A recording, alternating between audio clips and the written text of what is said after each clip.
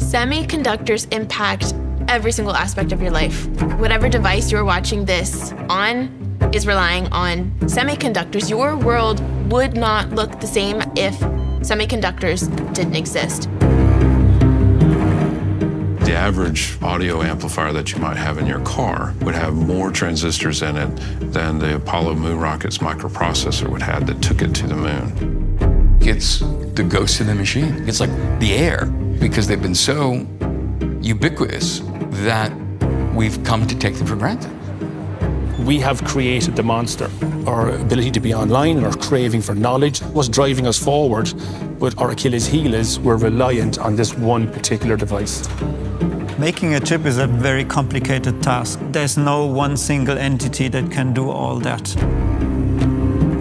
One chip crosses an international border an average of 70 times. The average smartphone has about a dozen chips. So do the math, it's substantial.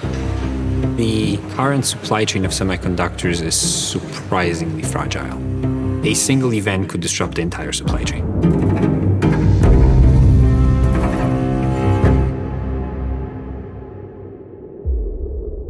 We cannot just say, oh, this is a European problem, this is an American problem, this is an Asian problem. This is a world problem. The way I would like to think about resilience, it's not just about enduring the harsh conditions that are, but to imagine what better conditions that can be. What's happening right now is we're really reorganizing the infrastructures of the future, be it our energy systems, be it our mobility systems, be it our communication. Yes, it's going to be expensive. Yes, it's going to be hard, but it's kind of like the idea of pay now or pay later. Innovation is just a part of humankind.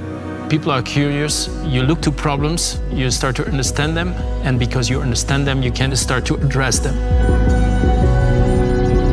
The future doesn't exist. The only thing that exists are many futures, and they're all in competition with each other all the time. Whatever profession you're in, your job is to fight for the future that you believe in.